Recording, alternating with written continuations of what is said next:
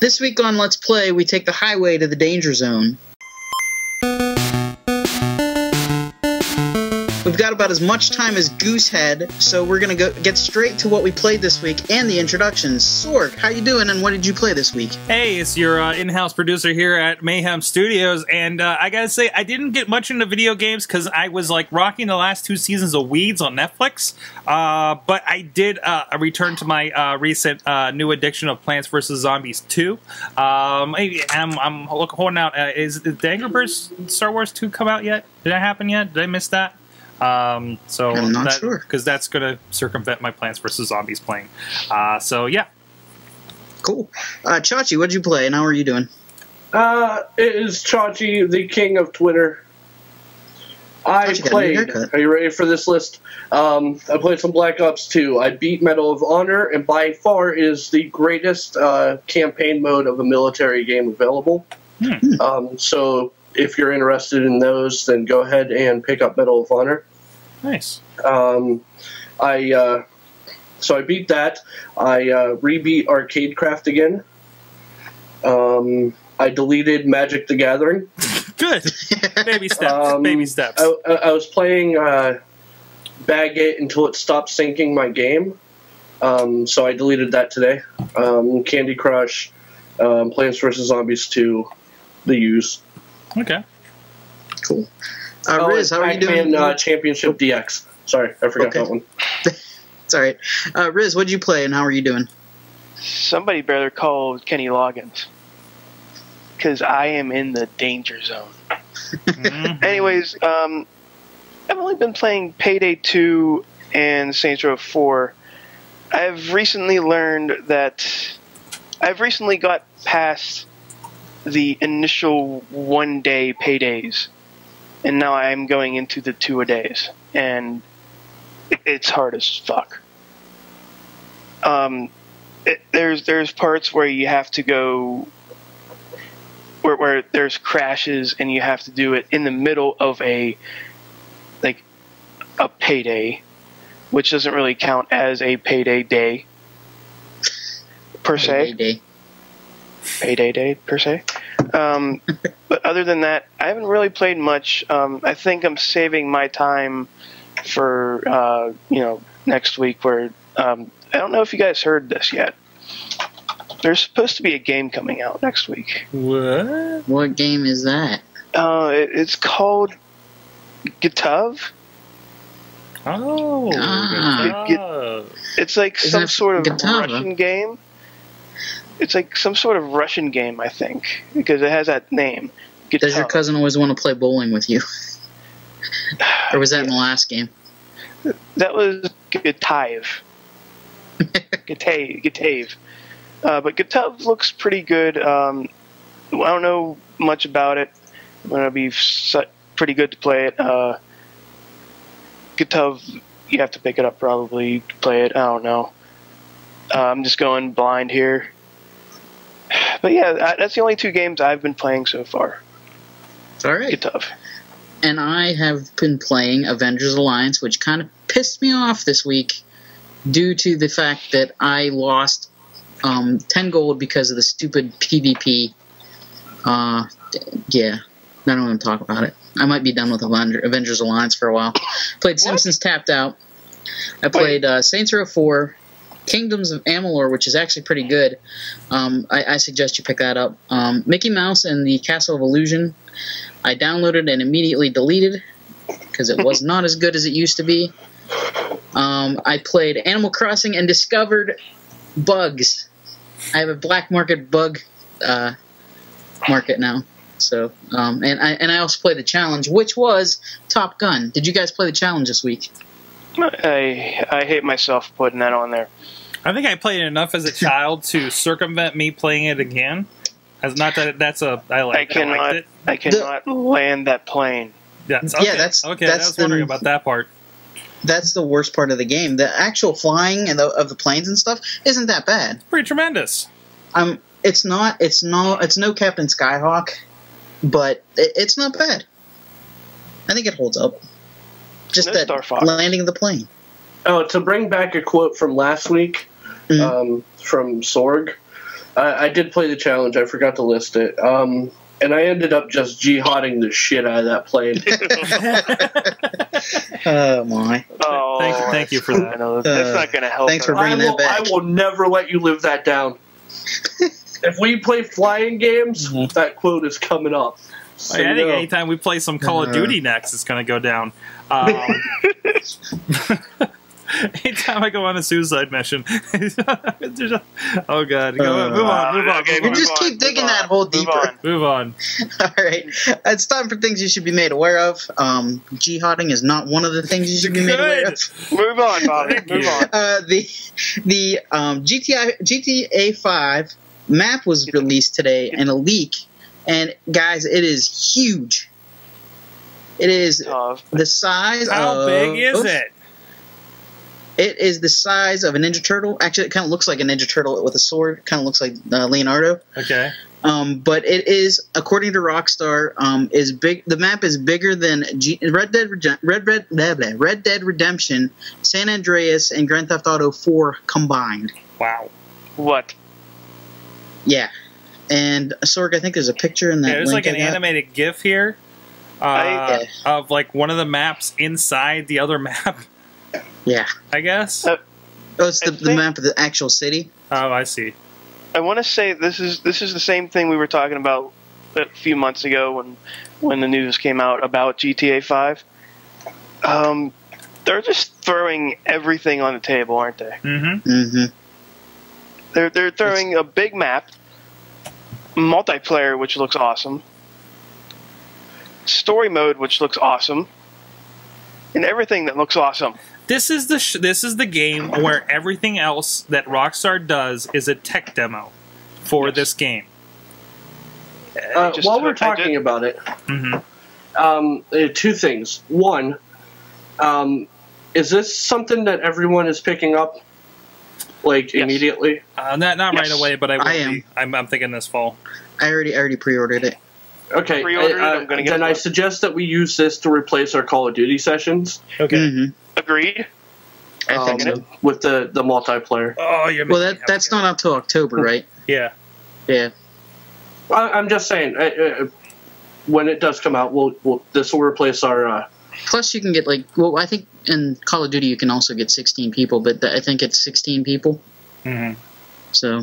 But and secondly, I read an interesting article, and I'll be swift about it. But Rockstar was asked the question of why they won't let anyone make movies about their games, or movies based on their games, and they simply stated that the ideas coming in haven't been good enough, and B, no one's willing to pay them enough money to let them put it all on the table. Yeah. So they're kind of taking Nintendo's model as far as property goes, and I thought that was pretty cool. But they don't want to turn Vinyl into Dinotopia or Dino Hatton. Right. Oh, Bobby, no.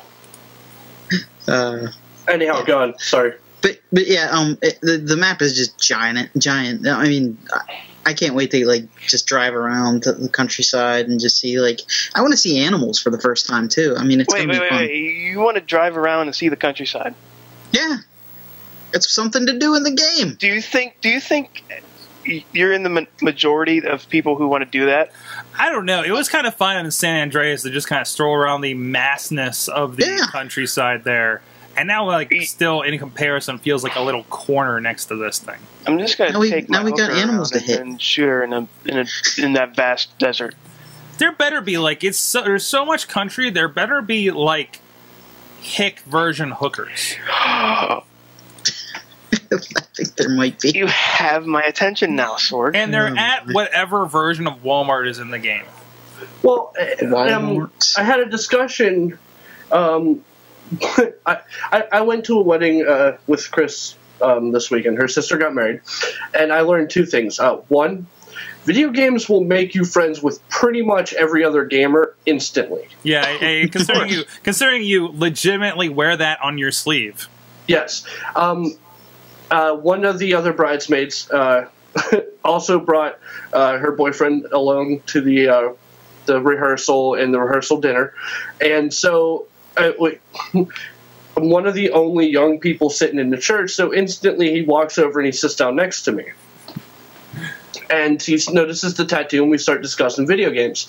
And through the course of the weekend, we start talking about Grand Theft Auto and how there's a lot of gamers out there that will just grind because they can.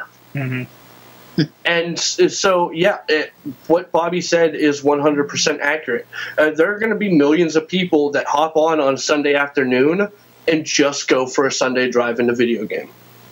That's great. It's a stress reliever. Mm-hmm. Yeah. Right. It's for the people that don't really want to play, but want to play a video game. Yeah. Mm-hmm. Just going to be awesome.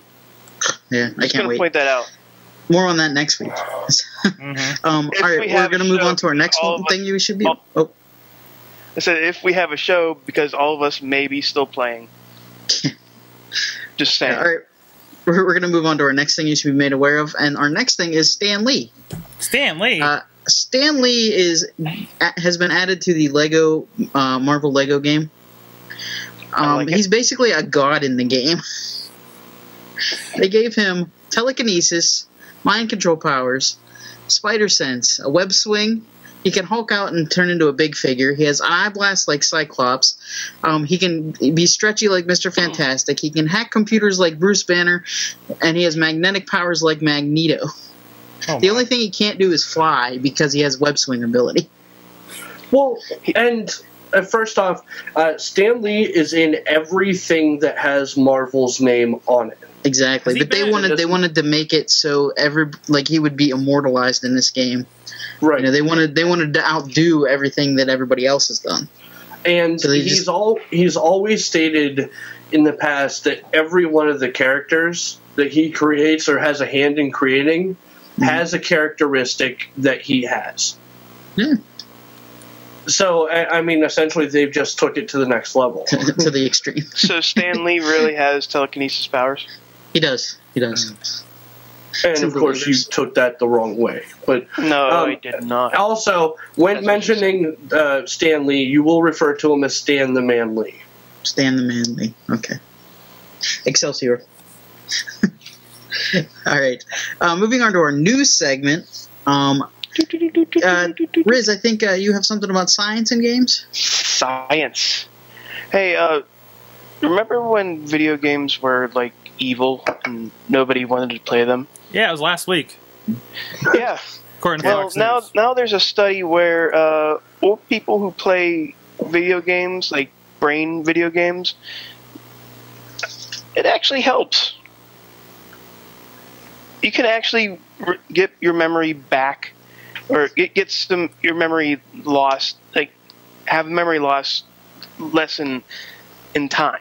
Mm-hmm. So you can still lose memory, but the memory that you have will still be with you if you play video games, because those video games help your brain work.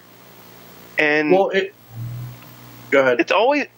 It's kind of a weird study because we already kind of knew that. Well, right. It's been stated for decades. Yeah, but still, go ahead. It's been stated for decades that if you continuously use your mind, you will never go dull. Right.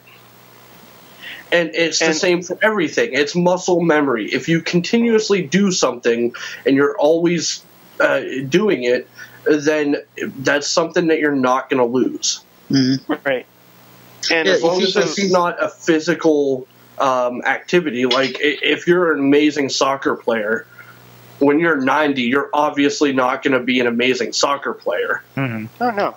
But as far as the mind goes, the mind will still be able to tell you what you want to do. Mm-hmm. And if you think about it, like typing, you don't even have to look at the keys to know where they are. Almost like a controller, you don't have to look at the buttons to see where they are. Yeah. You memorize it, and it creates good mind control, or not mind control, hand-eye coordination, stuff like that. So that's also a trait that Stan the Man Lee has. Mm-hmm. Mind control. But still, the article, I mean, the video that I had was of SourceFed, which also guest starred Rhett and Link, but the source underneath it was even better because it was talking about autism and Down syndrome and all that, and they're saying that there are symptoms that are in mice, well, that they found in mice or put in mice, that can be triggered, that can be even fixed just by using this, I believe it's called, I forget what the actual name is, but they named it after Sonic the Hedgehog. And what it does is, in Down syndrome patients, their, I think it's cerebrum, is the little ball right below your brain. I actually have the picture up on the thing on the actual site where you click on. The ball is what we're talking about here. The original ball is about this big, and in people with Down syndrome, it's shrunken down to about 60%. What they found was, when they gave this injection to mice, the Sonic the Hedgehog injection, it not only put the neurosystem back into place, it also drew the cerebrum back to its proper position. And it's cool that they named it that, but have they seen Sonic the Hedgehog lately? Well, I don't want to be brain dead. They should have called it blast processing. And it makes complete sense. There's companies in Europe. Let's see. SAP is a German company. There's a Danish recruitment center that specializes in it. And then there's a couple, Vodafone, Germany, has already begun hiring hundreds, if not thousands, of people with autism for beta testing, for programming, and for data entry, because one of the side effects of autism, and it's the best example there is, but think of Rain Man. The math part of that is exactly true. Like, they have so much attention to detail that ultimately they would be the best programmers. They would be more efficient because they're not going to type something unless it's right. Right. Cool. All right, well, we're going to move on to our next segment, or not in the segment, but our next news story, which is about the PS Vita TV, which they announced that this Vita TV, you can play your PS Vita games on your TV. And also, you can watch movies on it. You can, it's basically a small console, basically. But the big thing that they announced, you can, much like the Wii U, you can take your game and, like, say somebody wants to watch a movie in your living room, you can remotely connect to your PS4 and play your PS4 game on the PS Vita TV in another room. So I think that's very smart for Sony to do something like this. Xbox doesn't have anything like this, actually, so that might be another game changer for them. We talked about it a little bit on Awesome Cast here before this show.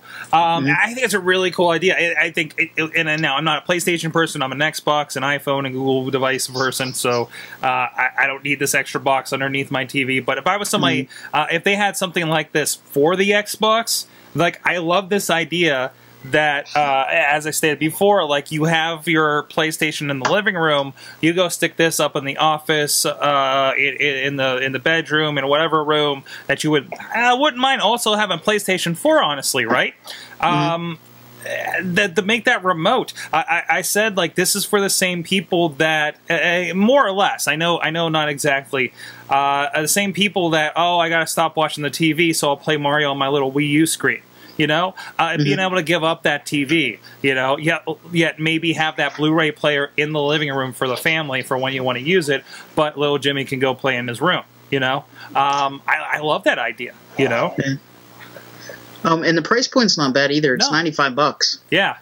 And there's a special version with an 8 gig Vita memory card and a DualShock 3 controller for $150, which also isn't too bad either. Basically for another console. You know, here's the thing, though. The one thing I read said that was more the memory on it was more for save games and not for storing games on it. So are we downloading games directly to this device? I think it uses the cloud. I think it mostly to stream games. So it might. So this might be some of that Gaiku stuff. Yeah, the Gaikai stuff that they have. That makes sense. Uses that. Because other than that, I thought it just kind of like streamed from your, like if you had a Vita. And it's a way for them to use that. Yeah. You know, because they were all talk about this Gaikai or whatever it is. God, they're going to use it for stuff. So this is the thing they're going to use it for. If they're really using it that way, why do I need a PlayStation 4 to play those games? Well, if they're going to be in the cloud. I think you need the PlayStation 4 to connect remotely to play PlayStation 4 games on the Vita TV. So I am wondering how much of that is an artificial need. You know what I mean? At this point, because I mean, if it's something like an OnLive or like Gaiku did before, I don't know. I don't know. Go ahead, Bobby. I'm going to try to get Rizz back here. Oh, we lost Rizz? Oh, yeah, we lost Rizz. Sorry. All right, well, we're going to move on to our last story, which is also part of our boss battle question. It is, I wrote a story about handhelds and smartphones. Which do you think is better for console gaming or for handheld gaming? Basically, with the announcement of the, was it iPhone 5S today and C, right, Sorg? Yeah, the 5S and the 5C. Yeah. Well, with those two being announced and the PlayStation Vita TV being announced and the 2DS, it seems like everybody's competing for your console or for your handheld dollars. And basically, it was just like a little comparison of all the things that are available. Which we think is better?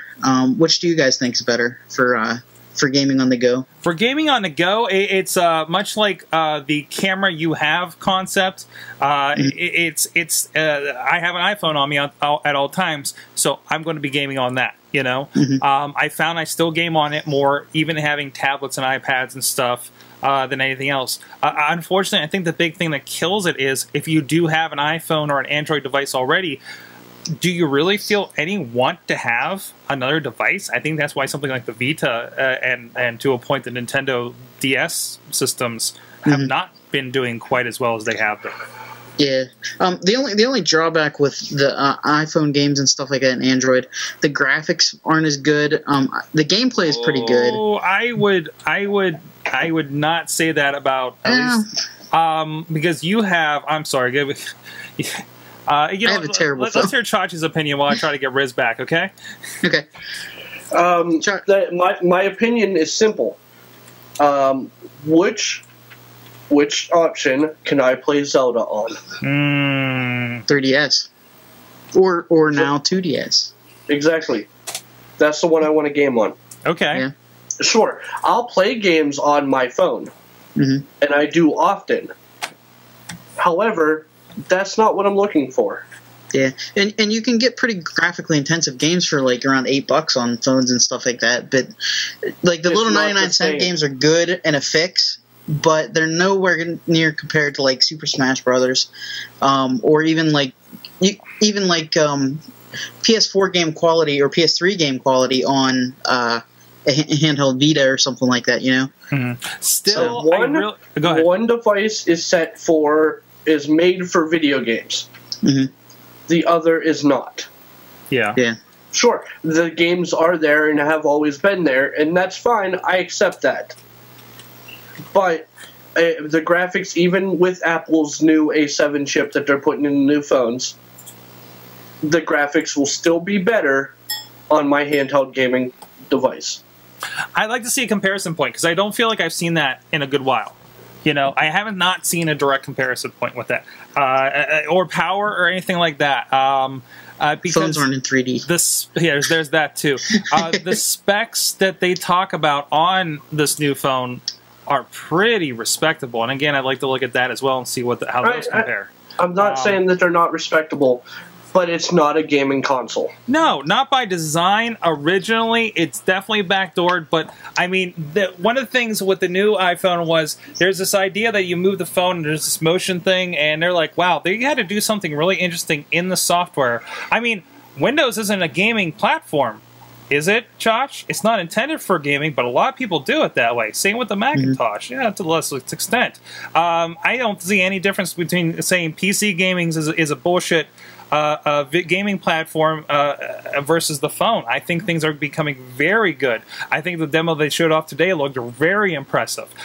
Yes, there's a different kind of controls. Yes, I can calculate and do my finances on it, but I can do that on my Windows PC as well. First off, never did I say that mobile gaming through a phone was bullshit gaming. No. It's not console gaming. I understand. I did make a leap. You're saying it's not a gaming device. Except for the Engage. I was painting a broad stroke with that. Except for the Engage. Can we all agree on that? Yeah, F the Engage.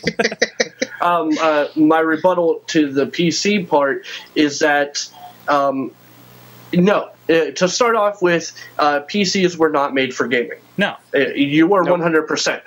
However, through time, the parts have been geared more towards gaming. Yeah. And only if you want them to be. So, you're right. PCs weren't for gaming, but now they are. It's a legitimate gaming platform. However, iPhones and Androids aren't at that point yet. You're not going out to get a new phone to play the hottest new mobile game. Here's what they're trying to change that. Have you noticed that there's the NVIDIA Tegra store for anything with a NVIDIA Tegra chip? You can get games that are like made for it. We're seeing that 3D revolution there. You don't hear about it as much with the Apple devices because it's more or less built into everything else they do on there.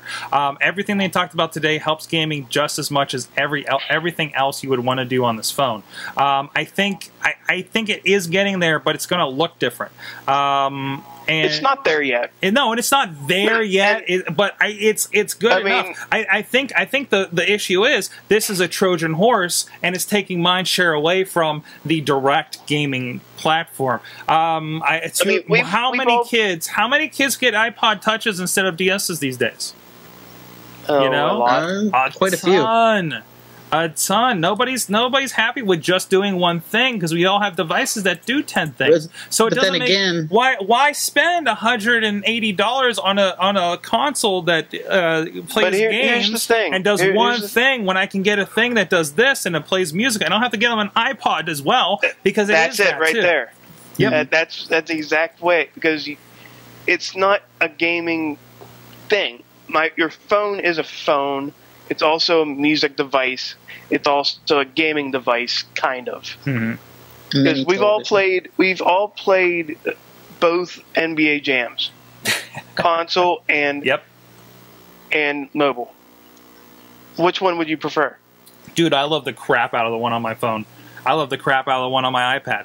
I gotta say, we have to make sure we don't forget to loop in iPads and Android tablets and everything like that in with this too, because I think there's still very viable comparisons there.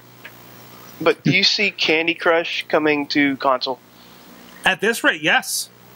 We have Plants vs. Zombies. You're paying $50 for 3 Angry Birds games. Are you kidding me? I mean, it's happening. They're going to do that. I don't know how many. I mean, the people that's for that group of people that don't happen to have this thing to pick it up for $1. I don't see it. Oh, I really don't. It's happening. You got your Peggles. I don't see it because I've played 2 different types of things. I have played Minecraft on the computer, this thing right here, and I also played it on my Xbox. Yeah. And like I don't like Minecraft as much as I played Minecraft it out also in my available on your phone too. And on the phone, of course. I didn't play on the phone because I'm not that desperate.